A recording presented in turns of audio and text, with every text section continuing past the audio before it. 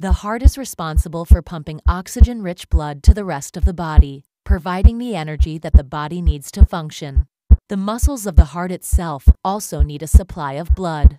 The coronary arteries, one of which we see here, fill that need. Sometimes a cholesterol plaque forms on the side of the artery, reducing blood flow.